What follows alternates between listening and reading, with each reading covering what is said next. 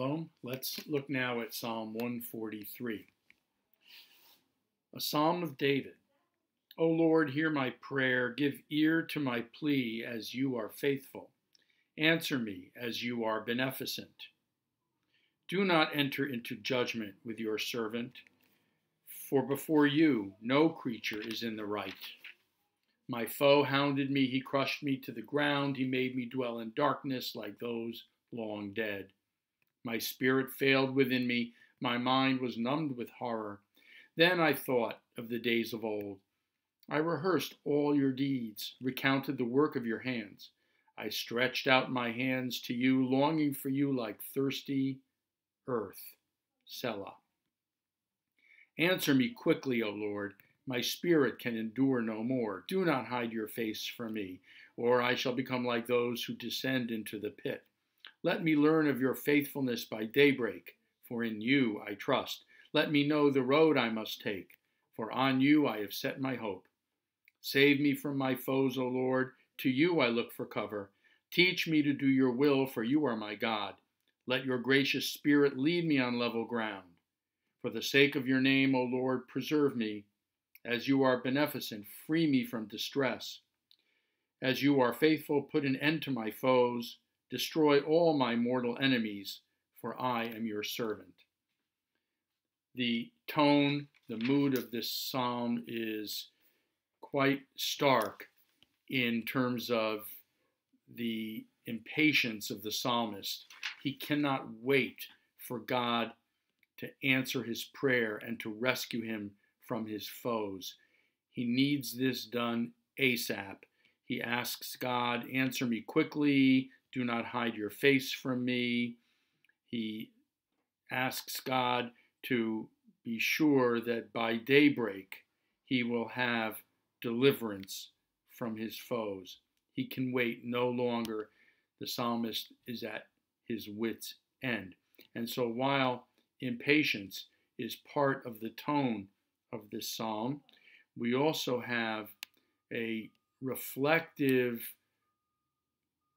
notion having to do with looking back on history.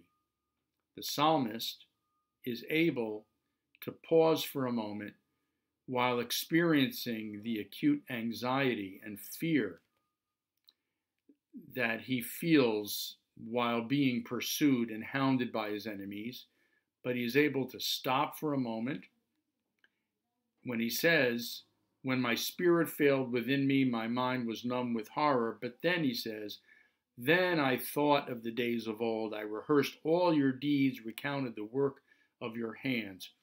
So the days of old would refer here to the past history of the Jewish people, when God rescued them from Egypt by means of the 10 plagues, caused the waters at the Sea of Reeds to part while the Israelites walked through on dry land, were saved in the desert from hunger and from thirst by the manna that was provided for them every day, and by the water that Moses was able to, or God actually through the agency of Moses, was able to provide for the people when Moses spoke to the rock, and then in the later incident struck the rock, bringing forth water for the people. The psalmist gains comfort and hope by reflecting back on the historical interventions of God on behalf of God's people.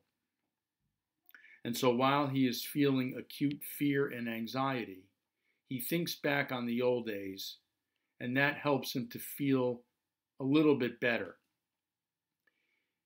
And falling back on that past history of God's intervention in history on behalf of God's people, the psalmist is able to look ahead with some hope.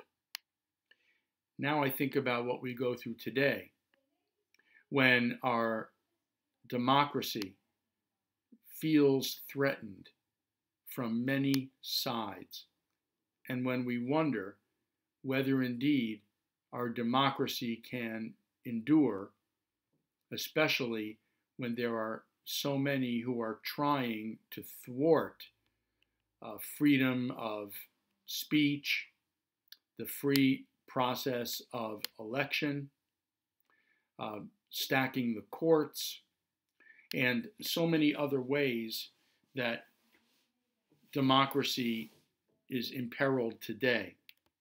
And then we look back on the history of our country and the many times when democracy has pulled through during times of stress and peril. Of course, a few of the most notable examples are the Civil War, when because of Lincoln and his vision and the bravery of the soldiers in blue, the North prevailed, the United States prevailed, the Confederacy lost.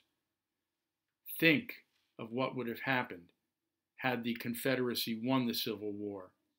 Where would our democracy have been then?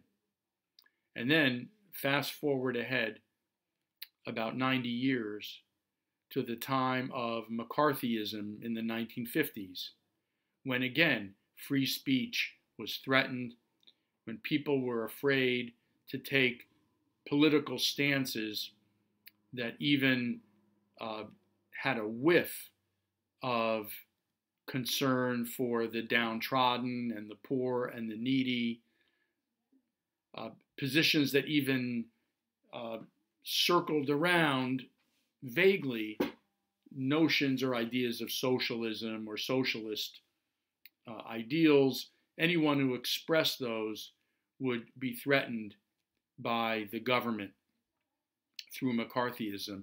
But even then, democracy prevailed and came through.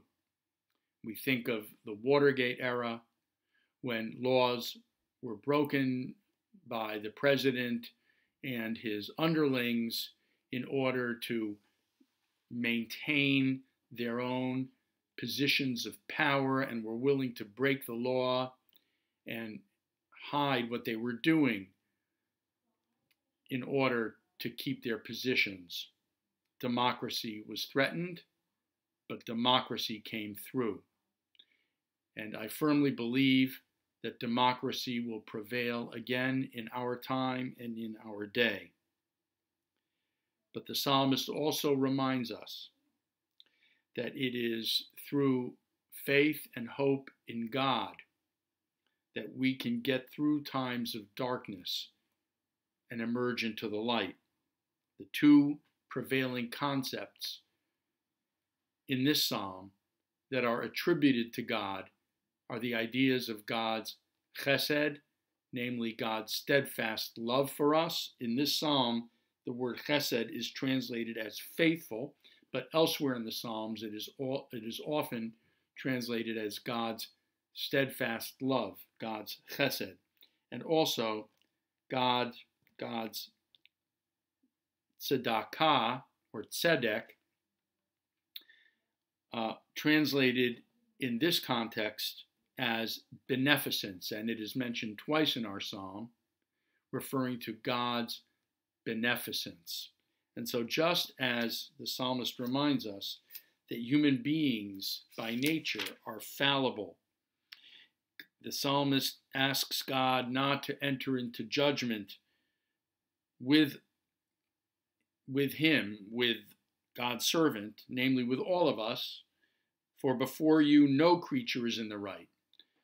Compared with God, we are continuously failing, we are fallible, we cannot be in the right throughout our lives. Essentially, it is in our nature to mess up, in contrast with God, who is ever faithful and right and just, and bestowing us with God's grace and loving kindness. Mindful of that and knowing about our fallibility, and also knowing that God is loving and compassionate, infinitely perfect, we can gain hope and strength. Hopefully, God's wisdom can see us through. God's power can intervene to help make right what is wrong in our lives, in our society, and in our world. This is something to keep in mind and always to pray for. Thank you.